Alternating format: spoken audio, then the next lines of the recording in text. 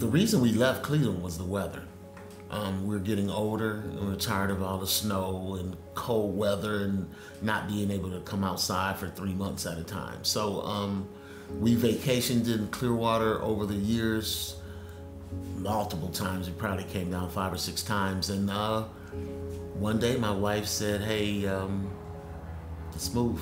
She decided that she wanted to live in Florida, and I was with it. I said, let's go. So we traveled on Thanksgiving one year, and we had a little mini vacation, and we drove around, looked at areas, and we found our first rental home, and we also found our first jobs.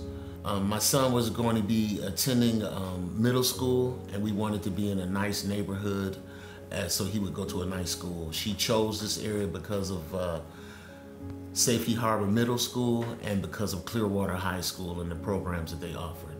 Ari just graduated this year.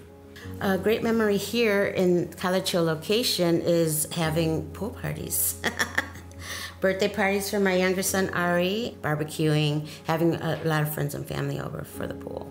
We were initially looking for a home before we even knew about the down payment assistance program. So once we found out that Tricon offered this, it added an incentive to try to get this done. Tricon's Home Down Payment Assistance Program is a program that's offered to tenants that have stayed a long time. In our case, we've been here over 5 years. What the program does, it allows the buyer of the home to have an extra amount of money for a down payment. The down payment assistance program helped us. It added money that we had already saved for a down payment.